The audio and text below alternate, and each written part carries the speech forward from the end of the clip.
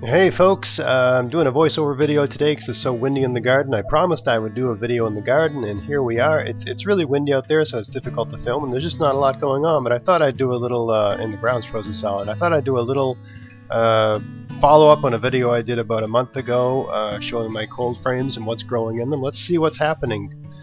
So a month ago, oh my goodness, time warp!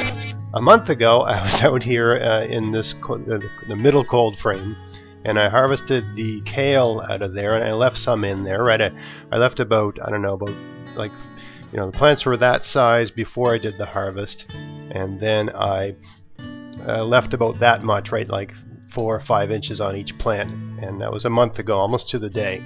And just to see if anything would grow, what's going to happen here, right, in this amount of time. Because my theory or prediction is that based on the amount of light we get here, there's just not going to be much going on in that cold frame. So, oh, time warp again, back to the present day. So it's a kind of a shame. Oh, I guess I am wearing different clothing here. That's good. So I was worried I was wearing different clothing, or the exact same clothing. I'm wearing the checkered jacket today, so it gives us some. You can go back and look. There's a video about a month ago where I came out here and picked these. It looks warmer now, but it's actually quite cold. It's probably around -12 right now as I record this outside. We just don't have any snow on the ground. Anyway, as you can see, not much has happened, right? Really, there's no growth that I can even, there's no perceptible growth that I can even see. The plants are still alive, they're surviving, and I've done everything I can to give these plants a chance, right? I've insulated the cold frame well, I've kept it closed. On really warm days I come out, I've given it water a couple times, but the water really isn't having much effect because there's nothing growing, there's no photosynthesis. We don't get any sun here, or we don't get enough for this, you know, for anything other than hibernation shutdown to happen.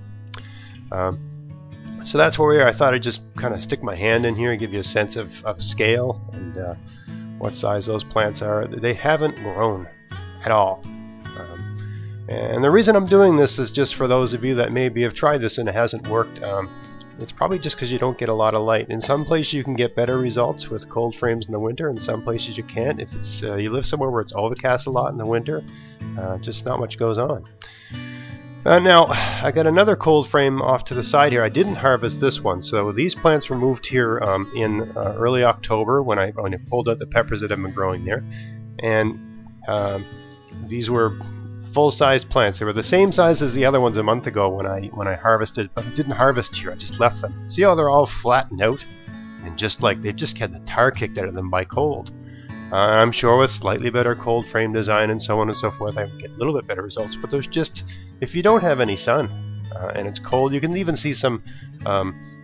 What those white spots are basically frost damage, cold damage, right? I mean, kale's a tough plant, but it can only take so much of, you know, -10. Look at the Swiss chard in there as well, which everybody says is tough. It's been flattened right out. It's still alive. The plant's alive, right? Because the cold frame has kept this little area of soil and garden better, you know, warmer than other parts of the garden. Or everywhere else where I left kale, Swiss chard in the ground, it's just totally nuked. It's dead. And the soil here, I just threw my mitten in there so I made sure the camera was pointing in the right direction. You ever see me throw something into the center of the camera screen? It's just because I'm trying to make sure my camera's pointing at the right thing. And I grabbed a stick here and tried to get into the ground, and it's frozen. Now this one's about 4 inches, the soil level's about 4 inches above grade here. So of course it's not going to be as well insulated as if it was at grade. I got another garden off to the far right where I got spinach, and actually some of that soil, when I tested it, wasn't frozen. But that's at grade. So this is the spinach garden here. So I planted the spinach around the 1st of October, and it germinated and got started. But it really hasn't grown at all. It got started, and then it has just stopped. And again, there's going to be people say, "Oh, you just need to do this. You just need to do that." I'm sure I can put more time and energy into my cold frames to get better results, but I think they'd be marginally better, really, with the amount of sun I get here. So just don't get a lot of sun in the winter, and not because of my latitude, but because of just the combination of the latitude and the fact that it's overcast a lot. We just don't get sun. And I've got a video, if you look back, it's more like a presentation or a PowerPoint presentation where I speak to that and show some tables and charts and graphs that sort of explains all of that if you're interested. But I mean, look at the size of that's the current day, smaller than the tip of my finger, right? So, oh, time warp! Let's go back.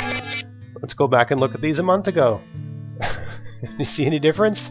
I put some little lines in the old-timey type film, but anyway, this is a month ago, and look at the state of my spinach. There's no difference, right? I mean, it's the same size. Look at the tips of my fingers relative to the size of the leaves, right?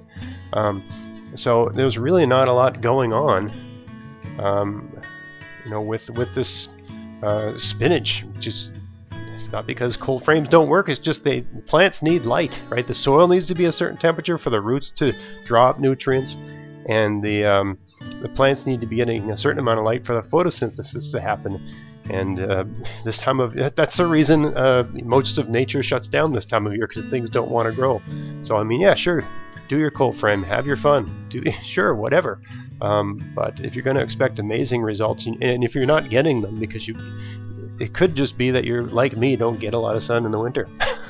Okay, here we are, back to the present. And I just thought I'd give you a quick look at the garden. Everything's just frozen up. That's why I've been doing a lot of video in the woods and stuff like that. It's just something I like to do in the winter, and it's what I enjoy. And it's just not a lot happening. So I hope you found that interesting. It was a useful follow-up. It's very cold outside, but see, it's cold.